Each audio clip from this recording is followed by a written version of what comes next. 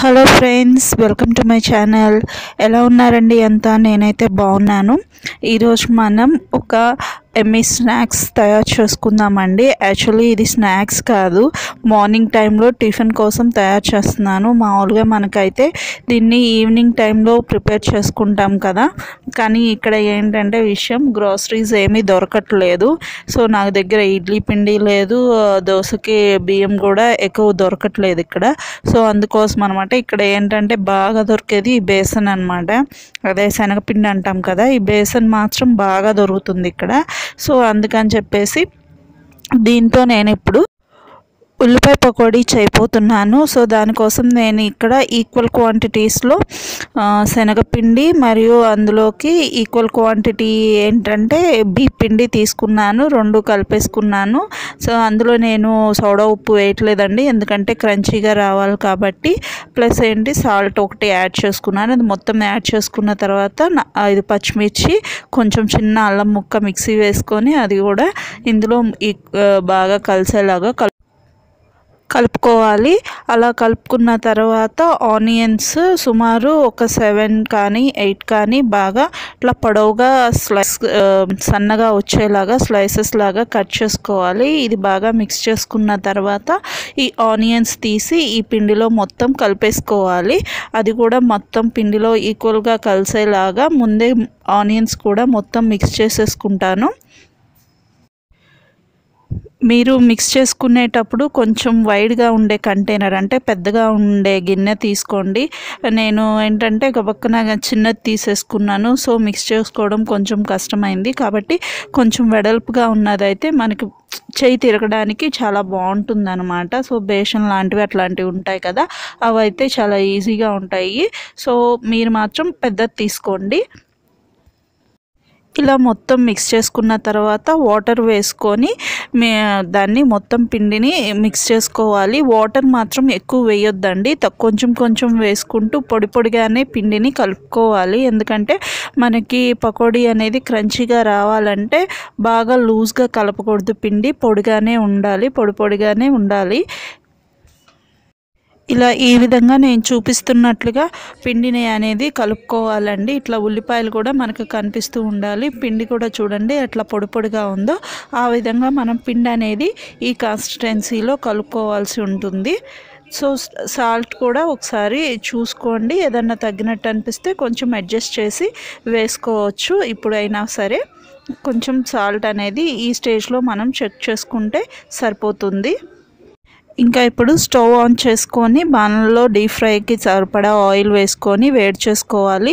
Oil వేడెక్కిందా లేదా అన్నది నేను చూపించిన విధంగా కొంచెం పిండి అందులో వేస్తే అట్లా తేలిందంటే ఆయిల్ వేడెక్కినట్లే. తర్వాత చిన్నగా కొంచెం కొంచెం పిండి తీసుకొని అందులో చిన్నగా వదులుతూ ఉండాలి. సో ఇట్లా వేసేటప్పుడు కొంచెం జాగ్రత్తగా ఉండండి, ఎందుకంటే ఆవిరి అనేది ఆయిల్ కాగి ఉంటుంది కదా, ఆవిరి పైకి కొడుతుంది, మనకి హీట్ అనేది బాగా తెలుస్తుంది అనమాట. ఈ పకోడీలు వేసేటప్పుడు ఇట్లా బబుల్స్ వచ్చేటప్పుడు ఇంకా హీట్ అనేది బాగా ఎక్సెసివ్గా వస్తుంది, కాబట్టి చాలా జాగ్రత్తగా వేయండి. ఫస్ట్ ట్రై చేసేవాళ్ళు కొంచెం కొంచెం వేసుకోండి. నెమ్మదిగా ఈ బబుల్స్ అన్నీ తగ్గిపోయి మనకి పకోడీ కనిపిస్తుంది చూడండి. సో ఆ పకోడీ అనేది కొంచెం తిప్పుకుంటూ మనం దాన్ని చూసుకుంటూ ఉండాలి, కొంచెం తిరగేసుకోవాల్సి ఉంటుంది.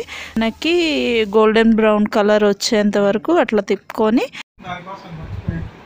పక్కనే ఒక ప్లేట్ పెట్టుకొని అందులో ఒక టిష్యూ వేసేసుకోండి. అది ఎందుకంటే ఎక్సెస్ ఆయిల్ ఏదన్నా ఉంటే ఆ టిష్యూ అంతా పీల్ చేసుకుంటుంది కాబట్టి పక్కనే ఏదన్నా తీసుకునేదానికి ఇట్లా టిష్యూ కూడా వేసేసుకోండి. సో అట్లా మనకి ఉల్లిపాయలు అంతా బాగా మాడేంత వరకు ఉంచుకోకూడదు. ఇట్లా వచ్చేసాక ఈ గోల్డెన్ బ్రౌన్ కలర్లోకి వచ్చాక వెంటనే తీసేసుకుంటే పర్ఫెక్ట్గా వస్తాయి. చూసారా, ఇప్పుడైతే ఇవి వేగిపోయాయి కాబట్టి నేను వీటిని ఇప్పుడు తీసేస్తున్నాను అనమాట. ఈ కలర్లోకి వచ్చాక వెంటనే తీసేసుకుంటే మనకి పర్ఫెక్ట్గా వస్తాయి, చాలా క్రంచీగా కూడా ఉంటాయి. పిల్లలైతే వీటిని చాలా ఇష్టంగా తింటారండి. ఇలా కనుక మనం చేసుకుంటే ఈ పకోడీలు అనేవి చాలా క్రంచీగా ఉంటాయి, మెత్తగా కూడా అనిపించవు. మనం బయట షాప్స్లో నుంచి ఎలా తెచ్చుకుంటామో క్రంచీగా తినాలి అనిపించినప్పుడు అలా వస్తాయి. వీటితో పాటు నేను మీకు మామూలు మిరపకాయలతో బజ్జీలు ఎలా చేసుకోవాలన్నది కూడా షేర్ చేస్తున్నాను. దానికోసం మీరు ఏం చేస్తారంటే ఒక స్పూన్ శనగపిండి తీసుకోండి, అందులో ఒక హాఫ్ స్పూన్ జీలకర్ర, కొంచెం సాల్ట్ యాడ్ చేసుకోవాలి. యాడ్ చేసుకొని మిక్స్ చేసుకున్న తర్వాత మిరపకాయలకి ఇట్లా ఘాట్లు పెట్టుకోవాలి. ఒక పిన్నీస్ కానీ ఏదన్నా షార్ప్గా ఉండే నైఫ్తో కానీ ఇట్లా ఒక సైడ్న ఘాటు పెట్టుకోండి. ఘాటు పెట్టుకొని ఇలా ఓపెన్ చేసుకొని ఆ ఘాటుని చూస్తున్నారు కదా, ఇలా ఘాటు పెట్టుకున్న తర్వాత ఓపెన్ చేసుకోవాలి. దాన్ని ఓపెన్ చేసుకొని మనం ఏదైతే పిండి కలిపి పెట్టుకున్నామో ఆ పిండిని అందులో పెట్టాలన్నమాట. అలా పెడితే మనకి ఏంటంటే ఆ ఘాటు మిరపకాయ ఘాటు అనేది తగ్గిపోతుంది, మనకి అంత స్పైసీ కూడా అనిపించదు. బజ్జీలు వేసుకునే దానికోసం మనం ఇక్కడ పిండిని రెడీ చేస్తున్నామండి. దానికోసం ఒక 6 టీ స్పూన్స్ నేను బేసన్ తీసుకున్నాను. అంటే శనగపిండి తీసుకొని అందులో కొంచెం సోడా ఉప్పు సాల్ట్ కలుపుకొని ఈ కన్సిస్టెన్సీ వచ్చేలాగా కొంచెం వాటర్ పోసుకొని కొంచెం థిక్గానే ఉండేలాగా చేసుకోవాలి. మరీ గట్టిగా ఉండేలా చేసుకోవద్దు. జస్ట్ మనం ఇట్లా వేలు ఇలా పైకి నిలబెడితే పిండి ఇట్లా కిందకి జారేలాగా కొంచెం చూసుకొని కన్సిస్టెన్సీ అనేది కలుపుకోవాల్సి ఉంటుంది. మనం స్టఫ్ చేసి పెట్టుకున్న బజ్జీలు అన్నీ ఈ పిండిలో వేసేసుకోవాలి. వేసేసుకొని ఒకటి బాగా ముంచుకొని ఆ పిండిలో మునిగేలాగా అట్లా ముంచి పెట్టేసుకొని ఒక్కొక్కటిగా తీసుకొని ఇప్పుడు మనం బాండీలో వేసుకోవాలన్నమాట. అలా వేసుకున్న బజ్జీలు కొంచెం వేగిన తర్వాత అవి వెంటనే తీసేయాలి. గోల్డెన్ బ్రౌన్ కలర్ వచ్చేంత వరకు వాటిని ఉంచకూడదు అనమాట. ఎల్లో కలర్ కానీ వాటిని తీసేసిన తర్వాత సెకండ్ టైం కూడా మళ్ళీ పిండిలో కలిపి వాటిని సెకండ్ టైం కూడా ఆయిల్లో డీప్ ఫ్రై చేసుకోవాలి. అప్పుడే మనకి బజ్జీలు అనేవి బాగా పొంగి లావుగా వస్తాయి, చాలా టేస్టీగా కూడా ఉంటాయి అన్నమాట. 2 టైమ్స్ ఫ్రై చేసుకోవాల్సి ఉంటుంది. ఎందుకంటే మనం ఇక్కడ తీసుకుంది సన్న మిరపకాయలు కాబట్టి బజ్జీ మిరపకాయలు కాదు కదా, అందుకోసం అన్నమాట.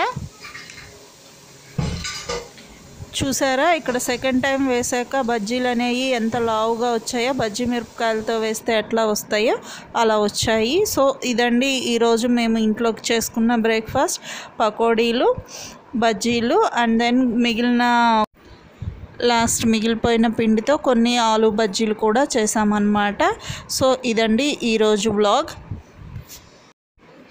ఈ వీడియో కనుక మీకు నచ్చినట్లయితే లైక్ చేయండి, షేర్ చేయండి, సబ్స్క్రైబ్ చేయండి, కామెంట్ చేయడం అసలు మర్చిపోవద్దు friends. Thank you very much for watching this video.